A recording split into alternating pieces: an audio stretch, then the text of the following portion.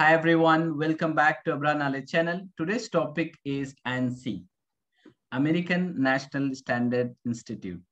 So this is the standard widely used in both in the ISO organization, any company who's adopted ISO, whether it's ISO 9K or 14K, 18K, 45K, mostly some company embrace to follow ANSI standard. On the other side, for Lean Six Sigma, for any continual improvement, this standard also will be served very good in understanding that what is the sample I need to have, what is the defect rate, and how much defect I might expect. All this standard is widely used. So what we're going to cover, we're going to cover ASQ, American Standard Council, Z1.4, and this is part 1 of 2. So let me ask you a question, very profound question. So as a quality controller, you are required to inspect an incoming product with a batch, with single batch size of 40,000 pieces. What the expected outcome? So you need to design the specific percentage of sampling. Another one is you need to tell that acceptable defect and defective rate. Both you need to tell it per batch, particularly in this particular batch. So before I go, in any guesses, like what could be the answer? How much out of 40,000 thing, how much sample you will take? Any guesses? So if you would have guessed, then let me show you an output. The answer is you need to take 500 sample. You need to draw 500 sample. The batch to be accepted if there are following condition. No critical defect. Okay, it should be 0 critical defect. If it is any critical defect, that means you have to do 100%. No more than 14 major defect. So now there is a difference between defective and defect.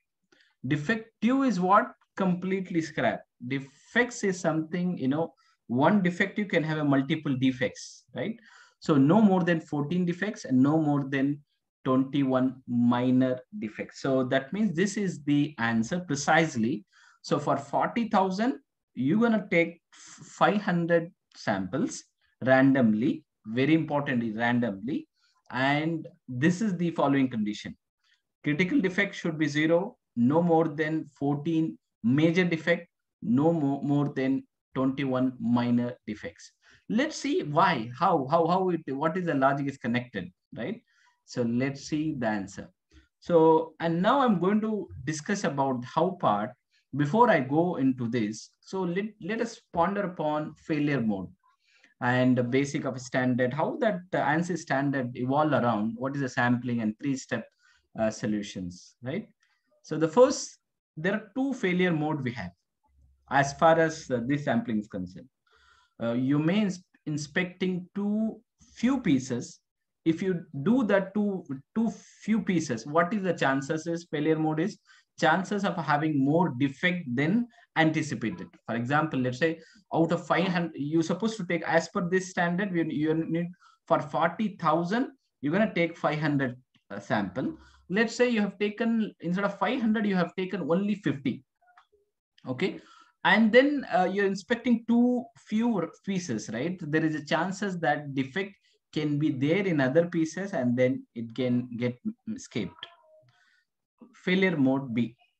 Inspecting too many pieces. Let's say you're supposed to do 500 and now you're doing 2,000 and all that. What will happen? It requires more time, that it is addition to cycle time, thus increasing the QC cost, right? The cost of quality will increase. Okay, so let's talk about what is meant by ANSI. ANSI is the American National Standard Institute, is a private organization that oversees the development of voluntary of many standards. Actually, like ANSI was originally formed in 1918. ANSI being one of very important point. ANSI is being one of the founding member of ISO. That's the reason actually, like even if you take class number 8.5, 8.6, 8.7, 8. All these things, particularly in the ISO class number 8, pin up the point called sampling. right?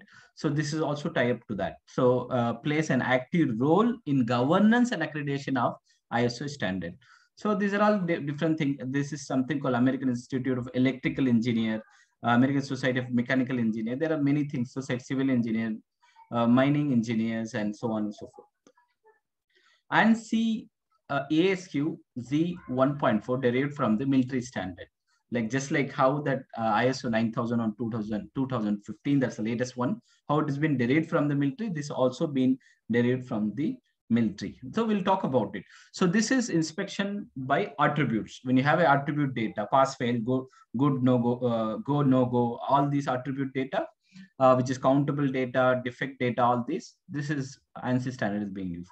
Other commercial standards are like ISO 2859, BS 6001, NF06022, and there are other standards also available. So let's talk about the sampling. What is mean by sampling? Sampling is the process of selecting a small number from a big population, large defined group. This is called population, right? Population is total group element we want to study. For example, if we wanted to say that in this very example, 40,000 are there. In that, I wanted to see, I cannot test all 40,000, right? I can test only certain small amount. I can testify whether those 40,000 are good to go or not, right? Sample is a subgroup of the population we actually study. Sampling is done when there are constraint of time and cost, the population attribute cannot be easily captured. The process involved destructive testing, example, tests and car crash and an example, and other sampling is widely used. So let's talk about AQL, very important topic called AQL, acceptable quality limit. So this is also a big topic. And so if you wanted to have, if help determine if a batch is accepted or not accepted, the buyer and supplier should have on the same page as per AQLs, right? Acceptable quality limit. Widely used setting consumer in Asia, 0% critical defects. We'll talk about what is critical defect. 2.5 major defect, 4% minor defects. No, we are not talking about defective. We are talking about defect, right? Okay, so minor defect meaning like discrepancy from the standard, like not likely to affect the usability of an object, right? For example, scratch, or for example, anything as a cosmetic issue or anything which is not the performance issue and all that. Major, likely to create a failure of the unit, like performance issue, testing issue and all that. And critically deemed to be hazardous, deemed to be unsafe, deemed to be unfit for use. All these called critical defect. 0%. You remember that 0%. We should not, even if we are inspecting 40,000 and out of 40,000, there are 500 units are being inspected. Single unit, if it is defective, we're going to throw out everything. We're going to do it 100%, right? So that's what it means. So let's say in this possible option, what we have, 40,000 we have, and how we're going to do it. So a single sampling plan, because it's a single sampling. No normal severity is level 2 we're going to follow, because the severity level changes case to case. AQL level, critical 0, major 1.5, minor 4.440. Let's, in this case, step number 1. So how much quantity we have? Step number 1, code letter. So in this case, I have 40,000. 40,000 bandwidth is between 35 and 1.5 lakhs, right? So I'm going to select this one. And then sampling 2, I follow. So that means N. So I got N. That N, what I had to do, now I got to know. From that correlation, I got that concurrent point that N I had to follow. That N corresponds to 500. That means the samples I need to do it, 500 samples I need to do. So let's talk a little deeper now. There are terms called AC and RE. AC means acceptable number, acceptance number, and RE means rejected number. And then use the, and there is also an arrow mark. Use the first sampling plan below the arrow. If the sample size equal or exceed large size, carry out 100% inspection. Use the first sampling of I will talk about this below arrow and above arrow, right? There are below, this is below arrow and above arrow. Let's talk about that. And step number 3, we're going a little deeper, AQL level, right? Very simple. acceptable quality limit, right? So n equal to 500, that n equal to 1. So here 1.5, that means 14, and here 4, that means 21 and 22. So so we're gonna follow 1.4. That's what we talked about here, right? Sampling 2 and 1.5 and 4, right? So in this case, I have to follow 14 and this thing. So the result is, so critical defect should be 0. Why critical defect should be 0? Because there is, here 0 is there, no? So critical defect must be 0. And then next point is no more than 14 major defects. So major defects, where is that 14? So this is major defect, no more than 14 defect. And then 21, no more than 21 minor defect. So this is 21, right? No more than 21 minor defects. I hope you understand this logic. I think when you see this table, you will be able to correlate very, very easily.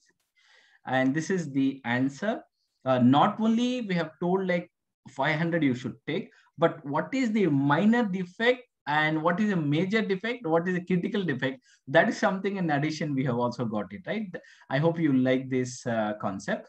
And please type, I mean, part 2 and part 3 I'm going to open up, where I'm going to open up type of sampling and comment your questions. For example, let's say you got a 1 million commodities and you wanted to determine what sampling go better. Please comment it. Comment all your questions, everything. Practice and apply, repeat that always, PDCA, plan, do, check, act, and all that. And thank you very much for liking, subscribing my channel. And if you enjoy this video, please do thumbs up, like, share, and comment. And if you want this material to be shared, please feel free to share it to me. And please feel free to comment. I can also share this material also as well. Okay. So I hope you enjoyed this video. Please take very good care, and I will be making part 2 also as well. Take good care. Have a nice day ahead.